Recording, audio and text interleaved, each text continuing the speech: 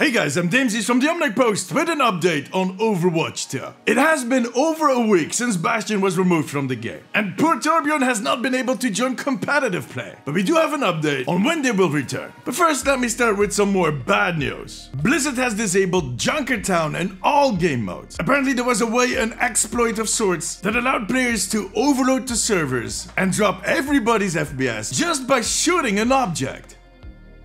Yeah, you don't want that. So they took it all away for now, to fix that piece of scrap and figure out if anything else will break the game. Blizzard, just a tip, a small thing. But that sofa with the clipping cushions, it's still there. Some artists moved the couch to make place for that barrel, but forgot to move the cushions. Or they could move the cushions. I mean, it won't break the game, but it definitely distracts me every single time that I pass by. Cushions should not stick to sofas. It's the law of physics.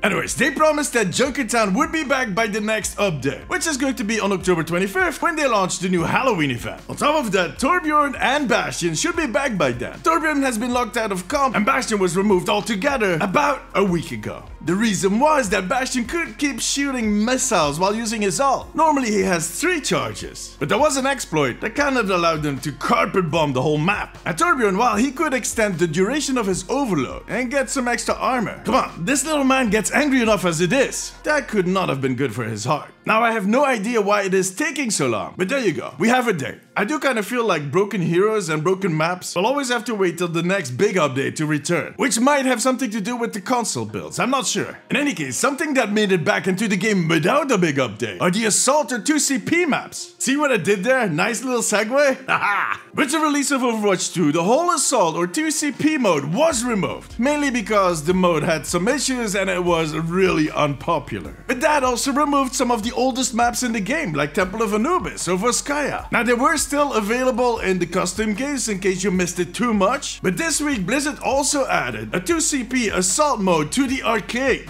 It's just for today, but it will be back for sure. I mean, it's in the rotation now. It is 5 vs 5, it is open queue, and it includes maps like Paris and Horizon. Haven't played those for such a long time. Anyways, good luck. Now tell me, did you miss Torbjorn and Bastion? And are you going to try that Assault mode in arcade? Let me know in the comments. Join me during my streams on twitch.tv/DamesiesTV and make sure to subscribe for more updates on Overwatch.